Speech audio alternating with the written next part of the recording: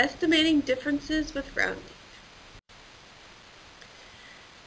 Now here's our problem we're going to do. 77 minus 28. So here's the actual problem.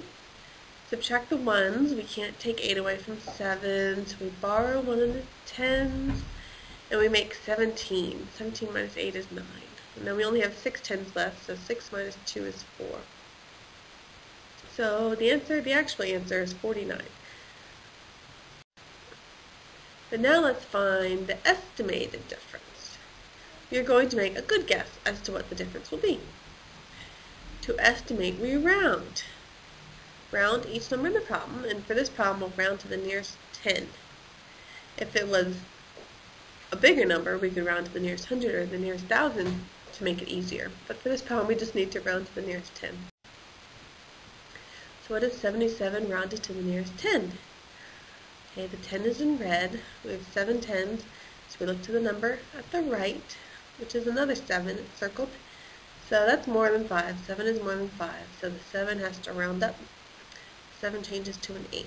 So 77 rounds to 80. And what is 28 rounded to the nearest 10? And 10 is 2. The number to the right is 8. 8 is more than 5, so that's going to round up 2. 2 turns into 3. So 28 rounds to 30. Now we estimate the difference. To do that, we subtract the rounded numbers. That will give us our good guess as to what the difference is. So we have 80 minus 30 equals 50. So we have estimated that 77 minus 28 is 50. Is it a good guess? Is it a good estimate? There are the exact numbers, and the actual difference was 49. And these are the rounded numbers at the bottom, and the estimated difference was 50. Yes, it is a good estimate.